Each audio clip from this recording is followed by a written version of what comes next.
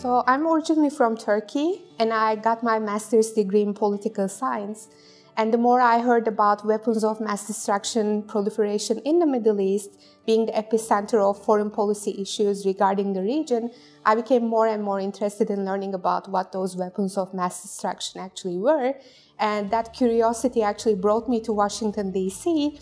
to conduct research with a nonprofit organization, and got introduced to the concept of think tanks shaping policy, and with a particular interest in non-proliferation issues.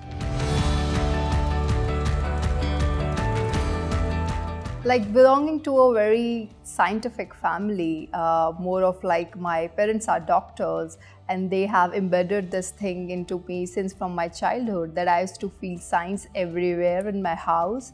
When you are talking about things with their making me learn about something. So they're always finding the logic behind it, and they're trying to explain me that, which was very fascinating for me in a sense, like why this thing has happened and what is the reason behind it. I was very, very much curious to know about such things.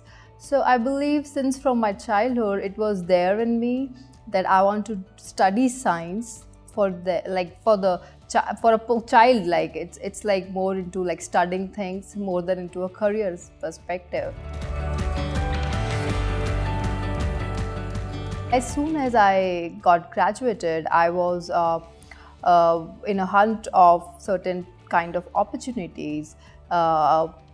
Meanwhile, I got in touch with few folks from military side, few colonels and few people who are dealing with the national security, as like they were retired colonels and they were working in a think tank, working on the national strategies and national security policies. So I got in touch with them and I got to know about the world policies, what people are talking about, and that was very fascinating for me because there was something I was away from, being part of a science kind of community, scientific community. You never get chance to talk about the world policy sort of things.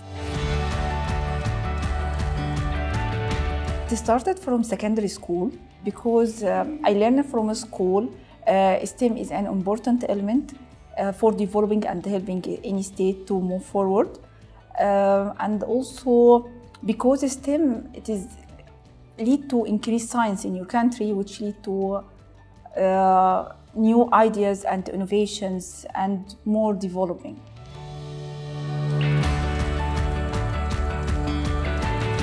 I was in nuclear safety side, and I think there is a lot of factors that I need to improve on nuclear security, as it's very difficult to look on safety and security as the same problem or the same point of view.